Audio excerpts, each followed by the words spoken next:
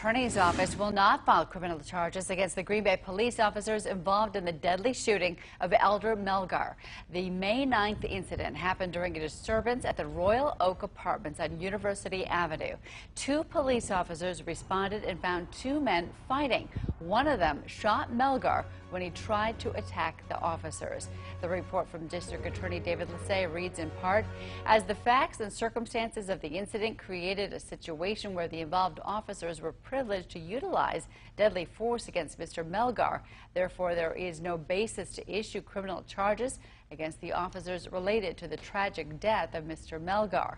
An autopsy found that Melgar died from multiple gunshot wounds to the head, neck, and torso. He was also stabbed during the fight with the other man.